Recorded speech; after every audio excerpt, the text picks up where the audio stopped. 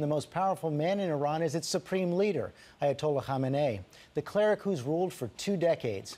But David Wright reports tonight that the protests may be weakening his grip on power.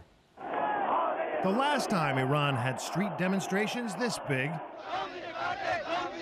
was 30 years ago, 1979. The demonstrations today are eerily reminiscent in terms of numbers of the demonstrations that led to the overthrow of the Shah of Iran. The revolution gave Iran an elected president, but the real power is in the hands of Shiite Muslim clerics, led now by this man. Ayatollah Ali Khamenei, the supreme leader of Iran, is undoubtedly the most powerful person in the country. He has absolute authority over all institutions of government, including presidential elections. The election now being contested pitted the abrasive hardline incumbent Mahmoud Ahmadinejad against the more moderate Mir-Hossein Mousavi. But the power struggle playing out on the streets is really between Mousavi and the Ayatollah, 2 sons of the revolution who have clashed before. When you think of Mir-Hossein Mousavi, think Mikhail Gorbachev.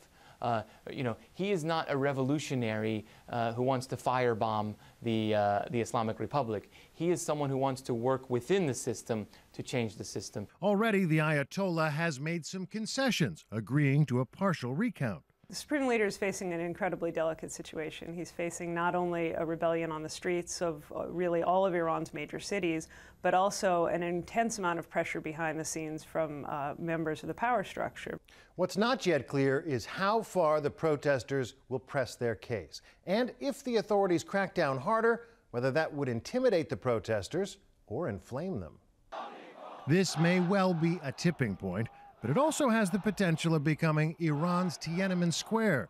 For the supreme leader, a supreme test. David Wright, ABC News, Washington.